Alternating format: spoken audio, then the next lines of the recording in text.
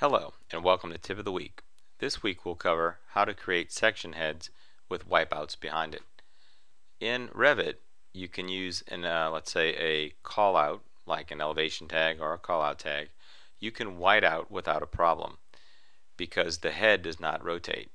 Section heads are different. They actually rotate with the direction of the section. So with this, if the head rotates, so does the wipeout. So it either covers up your line or it rotates the line and you get some weird result.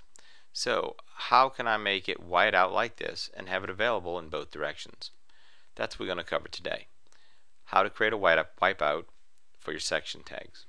Now I'm going to hit Control Tab here and I'm going to go back to another family and you'll see here it is. Now it's actually an interesting little trick, but a couple things happen here. I'm going to roll over you see this text or the labels that pop up, and I also roll in here and I click on this. You'll see that horizontal line. I want you to notice it's not a line, it's text. It's underscores. In these tags, the text will rotate automatically, but the lines do not. So that's where the problem comes in. The line does not rotate, or it stays in the direction that it is. So if I do a vertical, this line, if it was a line, would crash through my text. By converting it to underscore, and if you're not familiar with what that is, you start the text command, text, and then you hit its shift hyphen, or it's the underscore command, the underscore keystroke. So it's text. Pick a font that works for you as far as the line thickness and make as many of them as you need and place it in. So we have the whiteout, which is sitting right here. Okay, you can see masking region. Sorry, I've used whiteout. I'm an old AutoCAD guy, right? So it says masking region, and then we want to put a line across it. That's the real trick. So when I load into the project now, it's in here.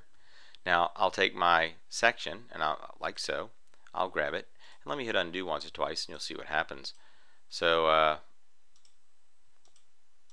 you'll see this is how they come out the box, right? But you'll notice out the box, it's not whiting out. Let me CS this, create similar, and I'll draw one right here. So you'll notice that the actual heads are crashing through. We're not going to worry about that warning. Through here. Now, some people just grab it and they'll slide it out the way, and that's fine. But other people say, hey, I want to be able to white it out. So we can add it in. It just takes that extra step of adding the wipeout and also adding the underscores. And here's why. See how that line rotates? We can see through it.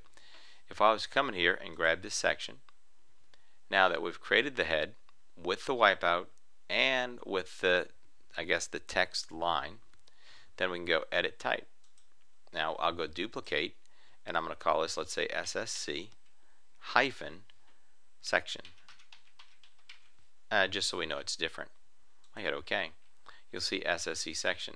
Now see what it says section tag?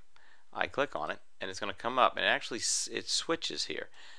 You see how it opened up? So now it says, what head do you want? So I've come in here and I can either create a new one, duplicate it. Okay, I can call it SSC section head. Okay, if I want to. So you see it's got a name, and then I tell it what head I want. I'll drop this down. I'll say I want my SSC section head. There it is. And then you'll see I add whatever tail I want to add in. And what it is, you'll see it's section head. Now when I hit OK on that, you'll notice that my SSC section is now using the section head, right? and tail, because when you click here, see it opens up another box. You don't see that because they're right on top of each other. But hopefully that clarifies what's happening. It's giving us the ability to, in this area, create our own, let's rename it. We said section head and tail, because we may have a different tail also. We hit OK on that. So we pick a different tail that works for us. And let's just say like so. Hit OK. So now it's pulling our section head and tail for that section. So we hit OK. So now you'll notice how it jumped up in size. And here is ours. Notice it has a wipeout and a bigger tail on it. Now, being that we have this set up, I can then take this one. And notice it's using the generic one that comes with Revit. I can drop it down and say, no, use our SSC section. And you'll see how all the graphics update. So that's an easy way to adjust or create your own section heads. If you hope that helps. So that is the tip of the week, was creating your own section heads and making them work for you. If you have any questions, comments, or need help with training, etc., give us a call or check us out on the web at CADtechseminars.com or www.thebimguys.com. Thank you.